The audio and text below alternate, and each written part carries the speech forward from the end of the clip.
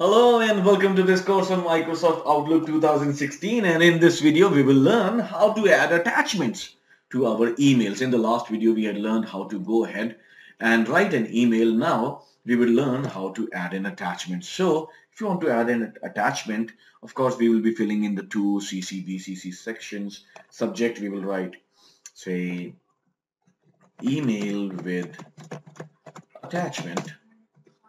Alright, and then to insert attachment there are multiple ways. The easiest one is going to insert tab and attach a file. If you click on this, you will see a few recent documents that would have been used, or you can use this option, browse this PC, and then you can go anywhere and select a file. So and click insert and it gets inserted. That is one way.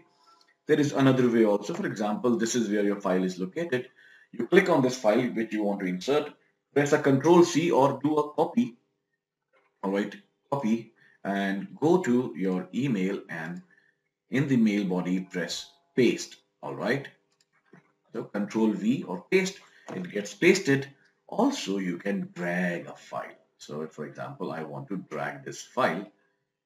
I just need to go to the drag it to my email in the body section and it gets attached. So easy, right? Also, you can attach an Outlook item. We will be covering business card, calendars, and signatures later. Outlook item is usually your email that you want to attach. So for example, this is an email which I want to attach. I select it and click on OK. Let's get select inserted as an attachment. If you want to delete an attachment before sending it, you simply click over here and delete it. It's gone. And then you just mention the to and the CC and the VCCs and click on send. As simple as that. So this is how we send email using Outlook to Outlook. And this video and more similar videos are available on mylesson.org. If you like this video, please go ahead and like it. If you have a question, please comment upon it.